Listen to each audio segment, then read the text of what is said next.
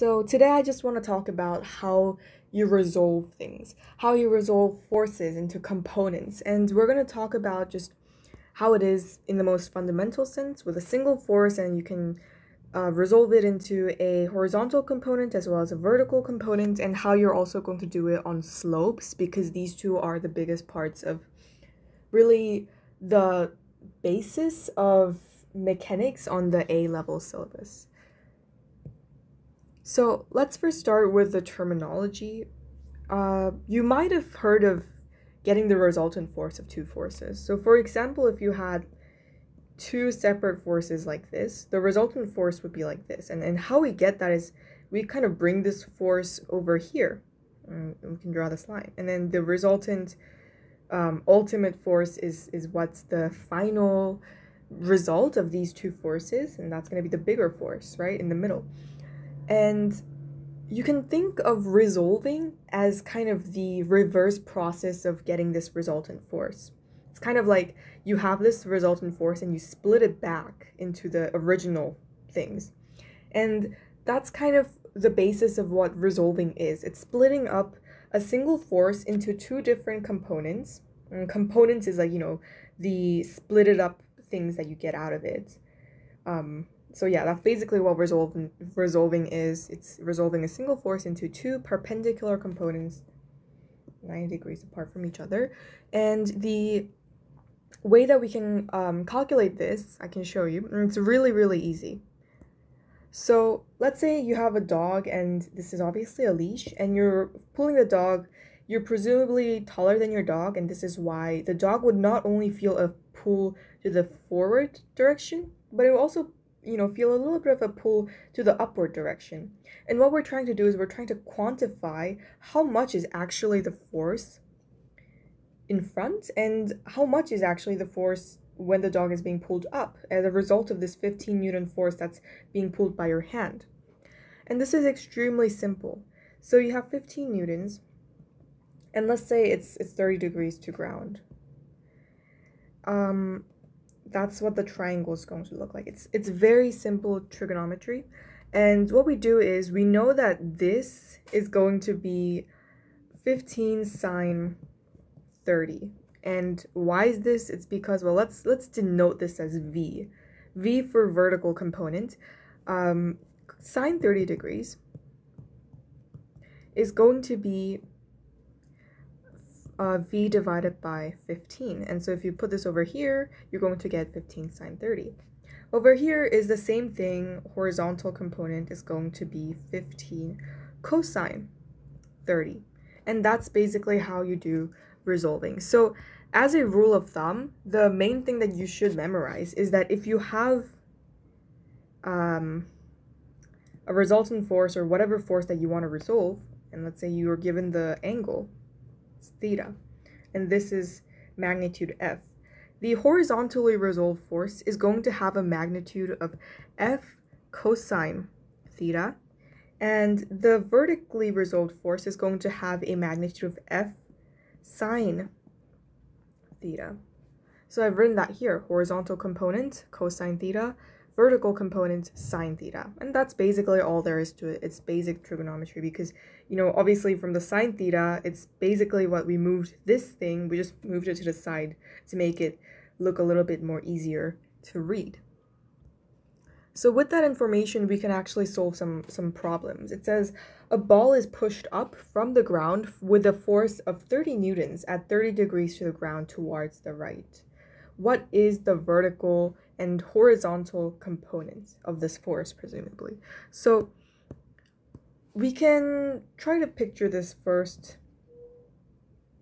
Let's say there's a random ball, and maybe there's a hand. It's my best drawing of a hand, and the ball is on the ground. And the hand is basically pushing this ball upwards 30 newtons, and the angle that it makes is going to be 30 degrees. As we can see, it's being pushed up and also it's being pushed to the right. So that's what gave me this drawing right here. So the vertical component, as we've learned before, is super simple. V is, remember, F sine theta. And so that is 30 times sine 30 degrees. 30 newtons times sine 30 degrees. And sine 30 is 1 out of 2, so that gives us 15 newtons. So the vertical component is 15 newton. Depending on the weight of the ball, it's going to differ in its motion, but the resultant upwards force, because of the hand or whatever is pushing it, is going to be 15 newtons upwards. The horizontal component is going to be F cosine theta, and that's going to be 30 times cosine times 30 degrees. It's going to be 30 times square root 3 out of 2, which gives us 15 square root 3 newtons. So it's going to have a force of 15 square root 3 newtons. And that's basically the answer to this question. And we have a second part to the question. This part says, say the ball weighs 2 kilograms. After 20 seconds of applying this force, what is the speed of the ball? So before this, we've just been able to calculate that this ball has an upward force of 15 newtons, horizontal force of 15 square root 3 newtons. And now they're telling us that it weighs 2 kilograms. And actually 2 kilograms, and that's the mass of it, right? So the weight of it would be 2 times 9.81 newtons, because this is the gravitational constant, which is 9.81 newtons per kg. So that means the overall downward force into the earth is going to be 2 times 9.81, which is 19.62 newtons. So this means that obviously the resultant force in terms of the vertical plane would be that it's going downwards, but it's already on the floor, it's on the ground, as the question previously said, which means you can't really go further into the ground. It's just going to skid along the floor as you push it. And obviously this would result in friction, but we're going to ignore that friction. Now the only thing that we have to focus on is this 15 square root 3 newtons. So after 20 seconds of applying this, what is the speed of the ball? This is really easy. We know that F equals ma. It's Newton's first law of motion. So basically, we're going to get the acceleration, is F divided by m, which is going to be 15 square root 3 divided by 2. That's 2 kgs. And so this is going to be 7.5 square root 3 meters per second squared. Now with this, we can use one of the equations of constant acceleration. We could use v is u plus at. So initial velocity is 0. It's probably at rest. And acceleration is this. T is 20. So v is basically going to be 0 plus 7.5 square root 3 times 20. Which is going to give us 150 square root 3 meters per second. So that is the answer to this question. And it's an example of how you resolve forces to determine the motion of a certain object.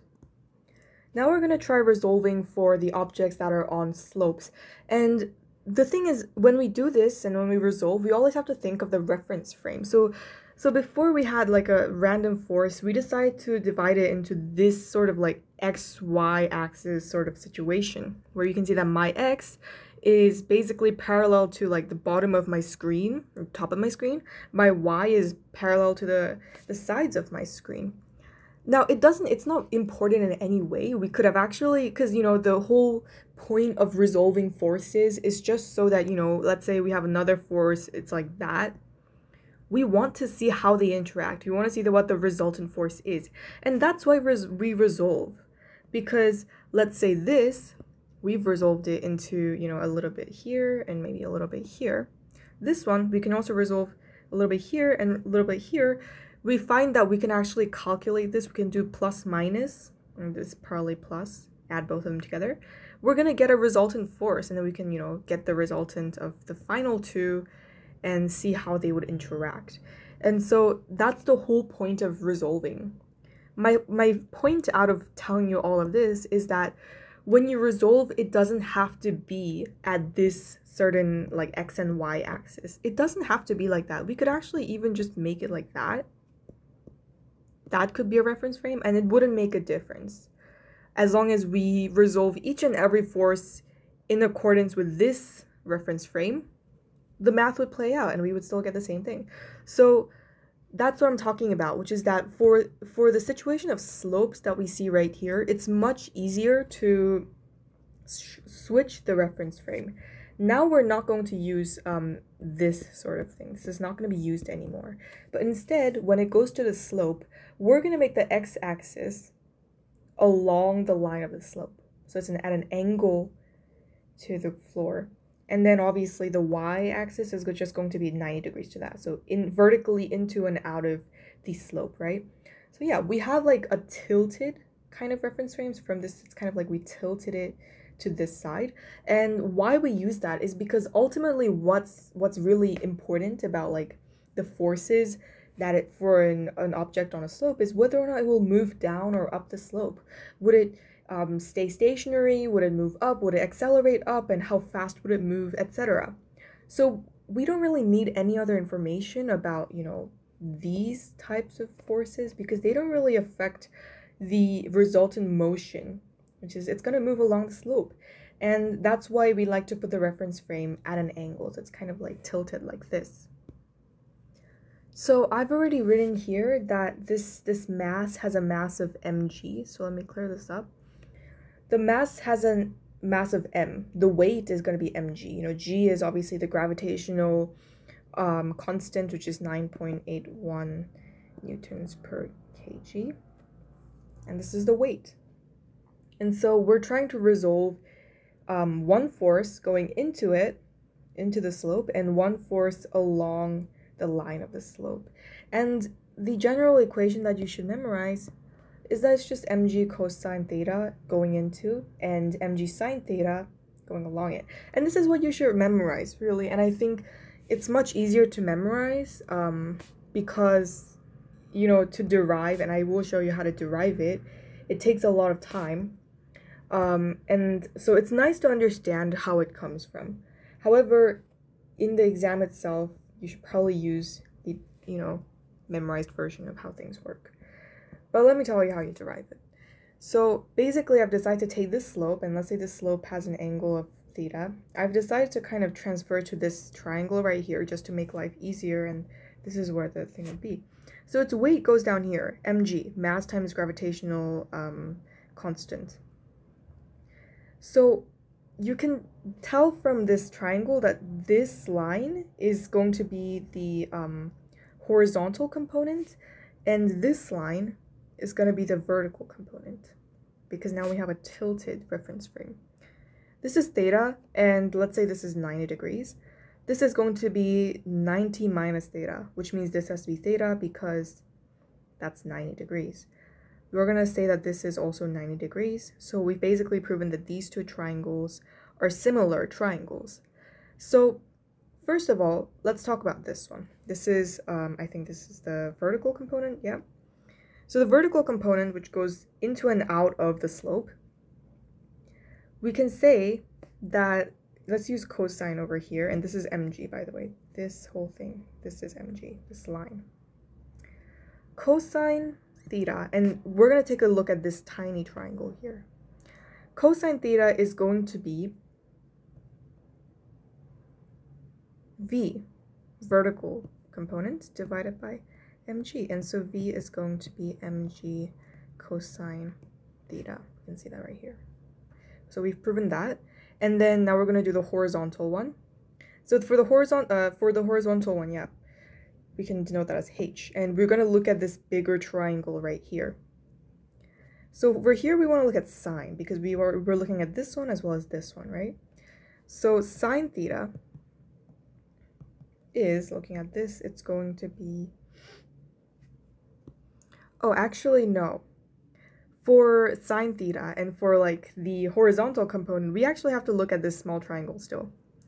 So we found out that this was v, and this is going to be h. So this big triangle does not play a role It just plays a role in telling us the theta and how it translates over here.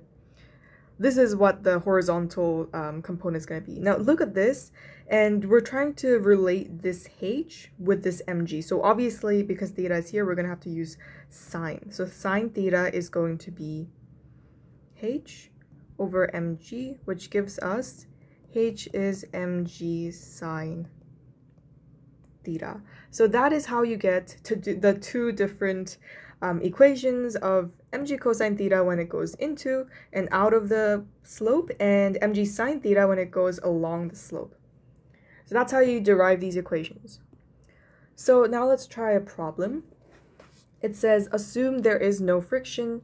What is the resultant acceleration down the slope? So we're just talking about forces along the slope, which means we don't really have to care about this vertical component. We just have to talk about the horizontal component. So for the horizontal component, we already know that it is mg cosine theta. Oh, hold on, sorry. It's mg sine theta. We have to get these right. So it's mg cosine theta downwards, mg sine theta to the side. So yeah, this is the equation. And therefore it's super easy. We have this is m. So mg is going to be 3 times 9.81. So the horizontal component, which is mg sine theta, is going to be 3 times 9.81 times sine 30 degrees. And we can calculate that, which is going to be 3 times 9.81 times 1 out of 2. This is this, which will give us 14.715. So that is the resultant force down the slope. And so acceleration, we know F equals ma because of Newton's first law. A is F divided by m. So it's basically just 14.715 divided by 3, which will give us 4.905. So the resultant acceleration is 4.905 meters per second squared. Now I want to take a look at a final question, and this one is a bit more complicated. We are looking at the slope right here. The angle is 25 degrees, but not only that, we have this string that's attached to this mass, and it's pulling at 10 degrees upwards to the line of the slope. So it's very, very complicated. And the question is, how far will this block travel in 8 seconds? Give the displacement from the original position if the displacement up the slope was positive and that down the slope was negative. So this means, from this, let's say this is O, we're trying to see the displacement up or down. This place is going to be up, positive. This place is going to be down, which is negative. So the most important thing is to get the resultant force. With the resultant force, we can do all sorts of things, such as getting the acceleration, and then we can get the displacement. But first of all, let's take a look at some of these forces. So 5 kgs means the weight is going to be 5 times 9.81. And you can see that for this one, we will also have to resolve it, right? But right now, we're not talking about whether or not it will float up or we would float down, because the vertical component comes into handy when you're talking about friction, and the friction coefficient of friction. So maybe you will touch on that in a later topic, but right now we only need to talk about the horizontal components, the ones along the slope. So right now we're just going to think about the horizontal components, which is here, and remember that the horizontal component is mg sine theta. Theta is over here, so 5 times 9.81 times sine 25 degrees, as seen here, and so we get h right here. And if I put it on a calculator, I get 20.73 newtons. So that's downwards. We also have to see how much this would end up. So I already said that we're going to ignore the vertical component, so we're just going to try and get this one. Now, for this, we just have to think about it in kind of like tilted reference frame sort of way. So we eventually get the fact that this is going to be horizontal component, which is going to be force cosine theta. So I really want to make the difference straight between these two types. And the fact is, this one, we're getting the components from a force that's going here in this direction. For this, we're resolving from a force that is between them, going upwards. And that's why over here, we're literally talking about mg sine theta. Here, we're talking about f cosine theta, as we saw in the earlier part of this video.